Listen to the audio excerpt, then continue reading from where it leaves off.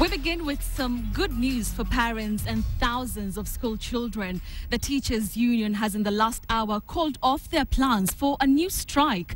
The announcement came shortly after officials of the union met President Uhuru Kenyatta at State House. Under the deal, the president will now take personal charge of the issue of teachers' pay.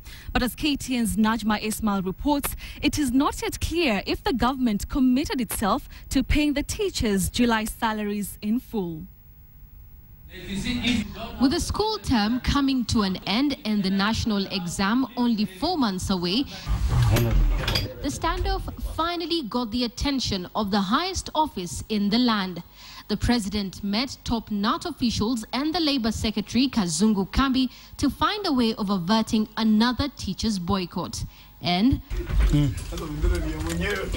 moments later, the teachers made the announcement that will be good news to thousands of parents and teachers across the country. Today we are happy lot as a leadership because for the whole day we have been putting our heads together and trying to find exit routes out of this problem. I would like to say we want the teachers of this country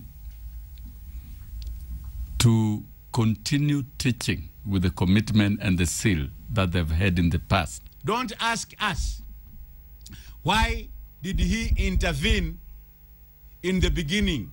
Everything has its own time.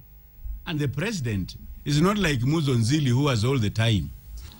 KNUT's top organs were due to meet next week to endorse plans for a strike that was set to begin on Wednesday.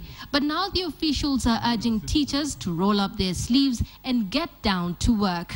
We have created as a labor ministry the conducive environment for any negotiations. And I'm happy to say that the KNUT, who are my brothers, have agreed that they will follow the law up to the latter. Earlier in the day, pressure had been mounting on the government to resolve the issue, with the Kenya National Commission on Human Rights terming it a violation of children's rights. Article 53 of the Constitution guarantees every child the right to free and compulsory basic education, and also provides that a child's best interests are of paramount importance in every matter concerning the child. Now many parents will be hoping that the battle over pay is over and that once again their children can go to school and get some real education. Najma Ismail, KTN Prime.